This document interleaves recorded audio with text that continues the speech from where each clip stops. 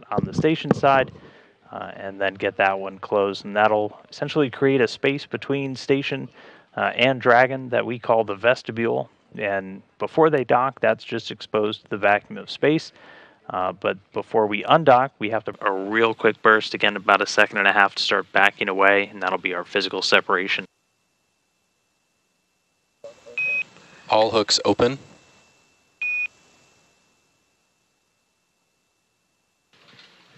All hooks open. Depart burn 1 has fired. Dragon Endurance undocked 262 statute miles over the Coral Dragon Sea. SpaceX on the big loop, separation confirmed. Second copies, we see it. So a few things. Absolutely overwhelming to be backing away from the International Space Station.